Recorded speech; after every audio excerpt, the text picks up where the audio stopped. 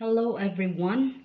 So the topic that we are going to tackle this morning in quarter 4 module 2, which is called Antiderivatives of Trigonometric Functions. Learning competency. The learner computes the antiderivative of polynomial, radical, exponential, and trigonometric functions. We have here the objective. Compute the antiderivative of trigonometric functions. Theorems on antiderivatives of trigonometric functions. First, the integral of sine x dx is equal to negative cosine x plus c.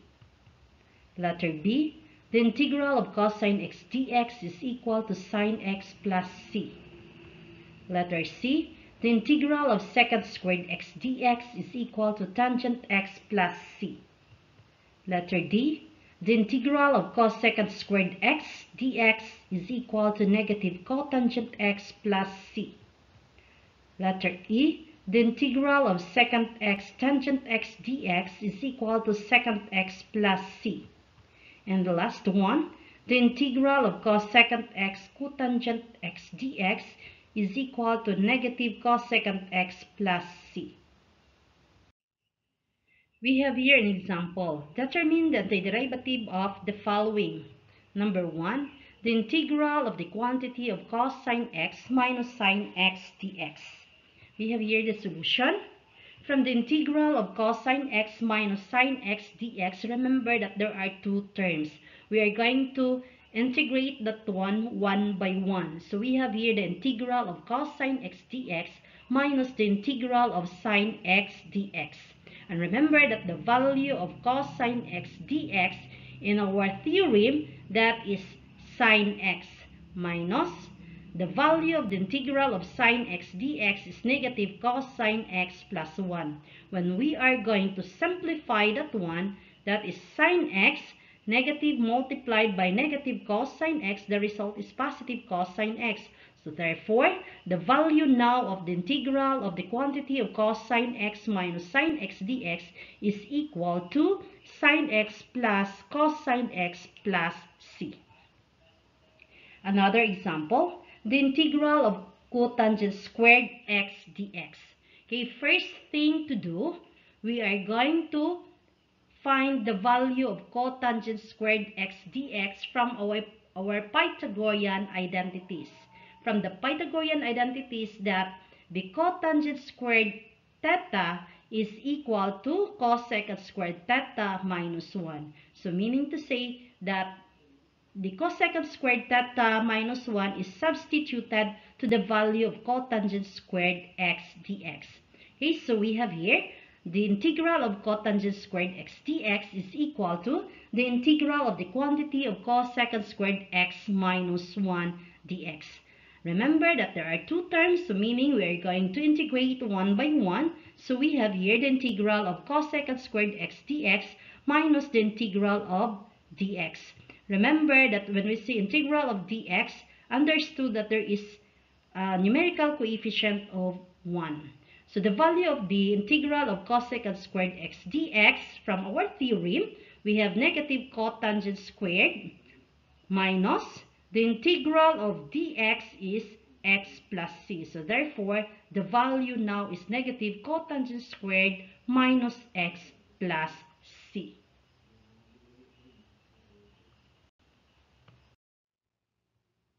Another example, the integral of tangent squared v dv. Okay, so from the Pythagorean identities, that the tangent squared theta is equal to secant squared theta minus 1. So from the tangent squared v is equal to secant squared v minus 1. Okay, so we are going to substitute the value of tangent squared v dv using the Pythagorean identities, that is the integral of secant squared v minus 1 dv. Then we are going to integrate each of the terms since there are two terms. So the integral of secant squared v dv minus the integral of 1 dv. And remember that the value of the integral of secant squared v dv in our theorem, that is tangent v minus the integral of 1 dv is v plus c. So therefore, the value of the tangent squared v dv is equal to tangent v minus v plus c. Another example, the integral of sine x over cosine squared x dx. We have here the solution.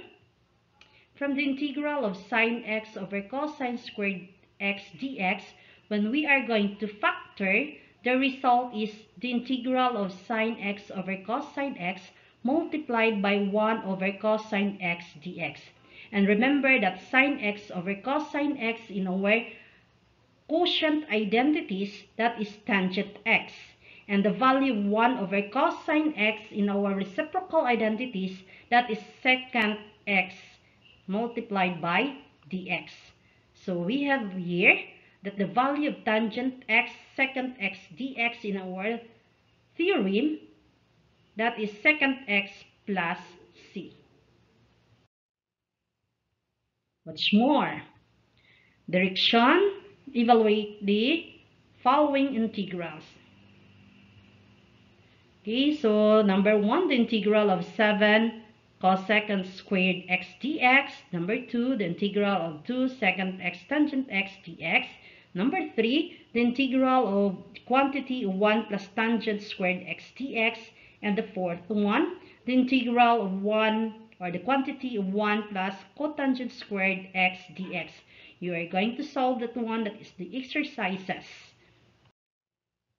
Okay, thank you for listening, and do not forget to click the bell icon to subscribe my channel.